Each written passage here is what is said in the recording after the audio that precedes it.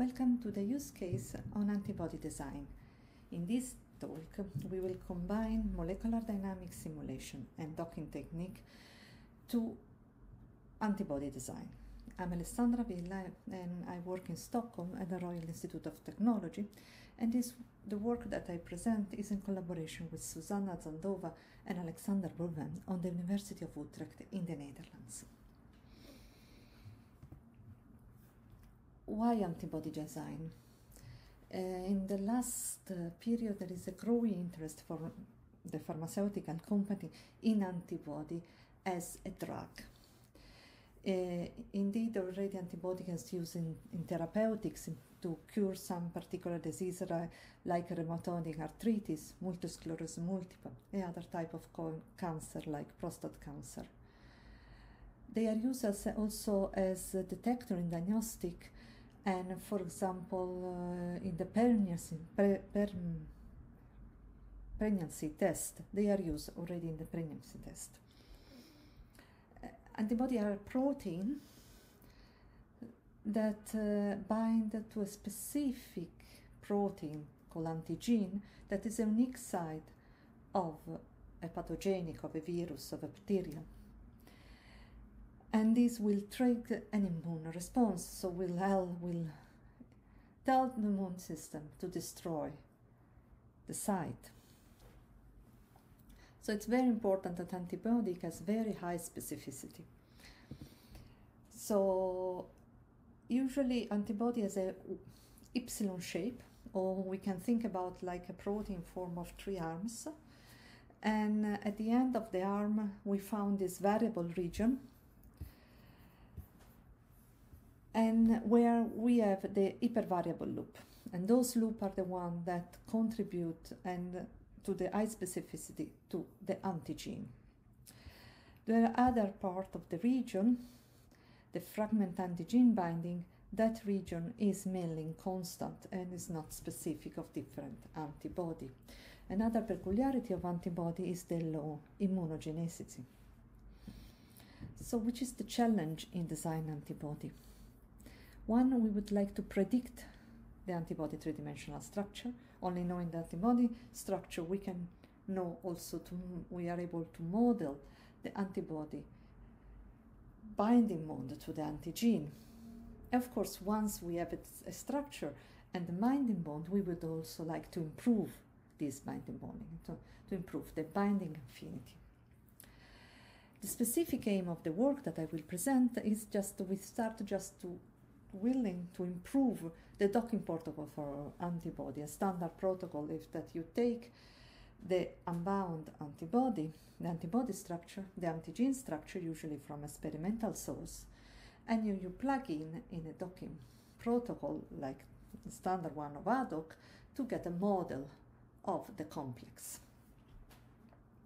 We would like to improve, so that means to have a better model, a model with high quality. That is what means a better model.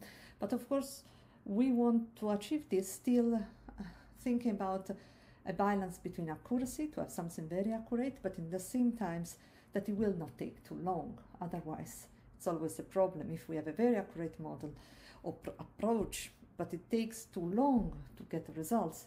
We always get the results too late. And also we would like something that is easy to implement, so that we can implement in a workflow that can be distributed to people to use. The approach that we thought about, we are following, is to combine a docking technique, and this is where we perform with ad hoc, and molecular dynamics technique performed with GROMACS. First of all, we need a test, a pool of protein system, complex, antibody antigen complex, and this pool of complex we took 11 complex from docking benchmark, affinity benchmark, and one of the requirements of those structure is the availability of experimental structure, both of the APO form and the OLO form.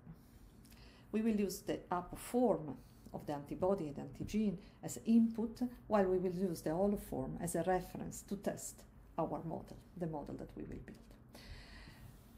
in this here we have looked different type, we've tried different type of workflow. First creating a model, then simulate it, but it was not working so good. Then we also tried to simulate both antibody antigen and then combine it to get ad hoc structure, but also in this way we were not so happy with the results. If you are curious on more details on those protocols, you can just ask in the Q&A section. The final workflow that provides us a better model than the original one is the one that I will present now. So we start from the unbound antibody and unbound antigen. Then we will perform a simulation, molecular dynamics. We will perform a molecular dynamics simulation of a stand of 100 nanoseconds in an MVT ensemble, a standard condition, only of the antibody. Of course, here we can meet and see some issue. For example, in the original structure might be missing, there might be some loop missing. We know that we are running a simulation with a fixed protonation state, so the protonation, so all what we simulate is according to the protonation states that we have. So if we have a change in the interface of auto binding that we cannot mimic, we might be also present if binding is promoted by the presence of ion and interface, that also will be not included in this approach. Then when after the modeling we get a pool of structure, and the question is, we cannot analyze all of them with ad hoc. We have to have a clever way to select a pool, a restricted pool of structure that we can plug in the docking program. And so we decide to look to two different cluster approach. We use Järvik-Patrick approach and a Gromox approach. Here I briefly describe in this slide, I will not go in details, the difference between the two approaches. And the Gromox approach provides us better results, both in terms of hit rate and success rate. Again, if you are curious of the comparison between these two, please ask in the Q&A section. So what we have done this fitting. First we fit with this clustering. First we fit the backbone. Then we select the hypervariable loop. We cluster, we apply the cluster analysis only on the hypervariable loops, and we extract the centroid of the cluster of the 20 most populated cluster. So now we have this pool of 20 structure for each of our antibody. We add to this pool the original crystallographic structure, and we will plug in those antibody structure together with the original crystallographic structure from the antigen in ad hoc. So we perform a standard docking, starting with the rigid body energy minimization. We will take as a result 100 times the number of antibody structure that we have plugged in. We proceed with simulating annealing, and here we start 400 structure. We go on with refinement solvent, where we get 400 final structure that we will analyze. To assess the quality of the model that we got, we have two different approaches. The one approach is, one parameter is DocQ, and the other parameter is ad hoc score. So the ideal scenario will be when decreasing the value of ad hoc score, so decreasing that is based only on energy, it's based on energy contribution. We will have an increase of DocQ. Indeed, DocQ is vary from 0 to 1, where 1 is when the complex is identical to the experimental structure, where the model is identical to the experimental structure. As you can see how it's defined, DocQ is all defined with some structural criteria based on native contacts and root-mean square deviation of the interface area and the ligand position. So we allowed us also to divide the structure between the model obtained between incorrect up to higher level. So here we look our results. On the left side we have the results with the standard docking protocol starting from the two X-ray structure. We can see that We have most of the model that we obtain are accurate. There is not really a clear trend between ADO-score and DOCU. And then here are the results with our new protocol. So we can see that indeed we have some of the expected trend between the ADO-score, decreasing the ADO-score, we have an increasing of the value of DOCU. We have a higher population of medium type of model, and also the peak of the distribution of the model is moving through a medium model. So we have an improve in the quality, clear improve according to these two criteria in the model scoring. There is another way to evaluate the quality of what we got, and is the success rate of the hit rate. The success rate will give us the percentage of complex that has a structure of high, medium, acceptable quality in the first structure, in the top one structure, top 5, top 10. While the success rate, the hit rate, will provide us the percentage of the complex that has a high, medium, acceptable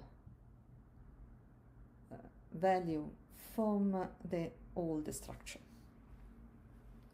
We can see that while performing only docking, we have nothing on the, while we perform the docking plus MD, we see that we have an improvement.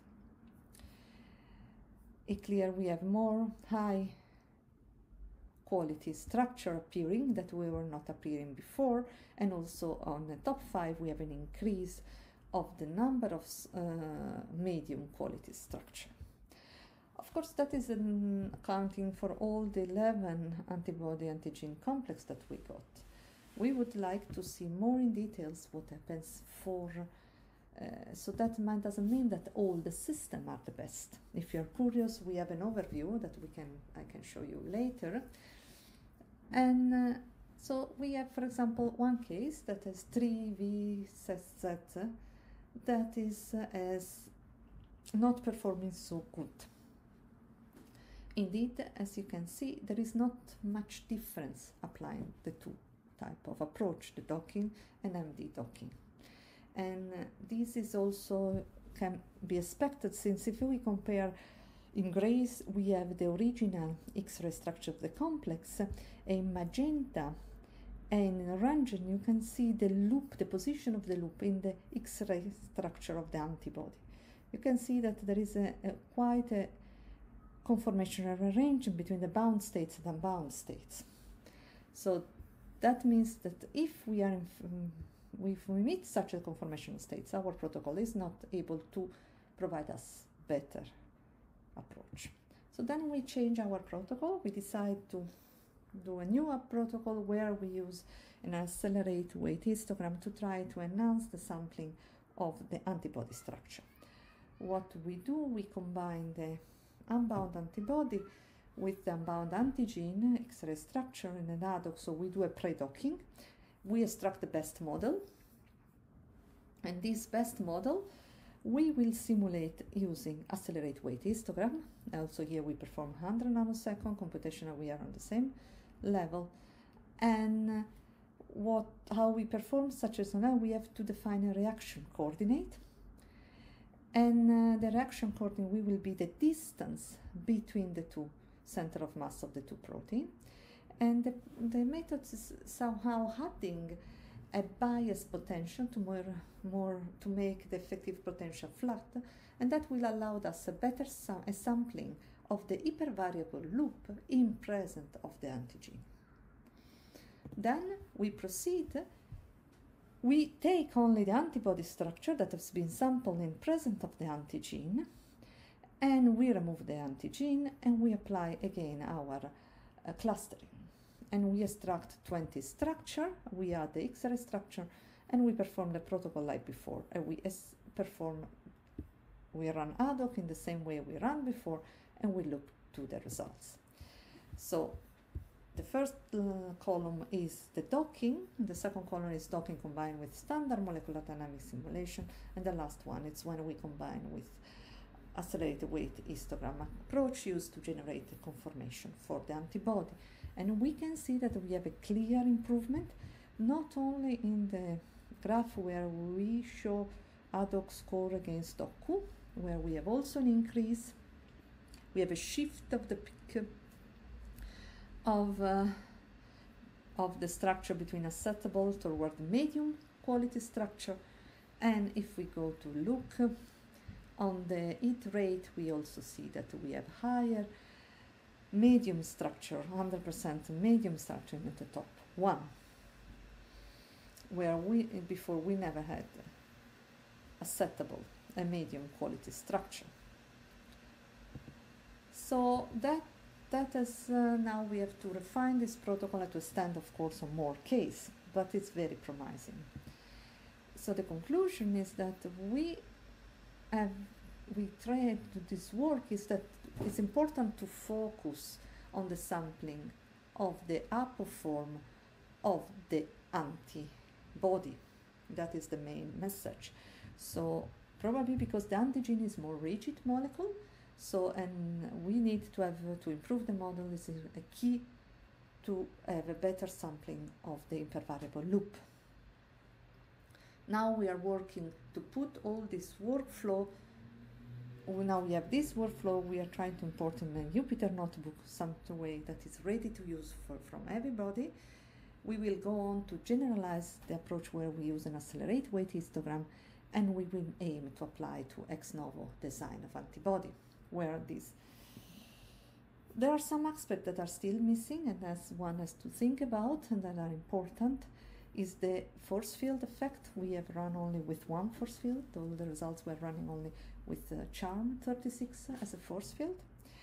We might want to consider the option to perform binding affinity calculation, so to extract free energy difference and to try to improve the affinity.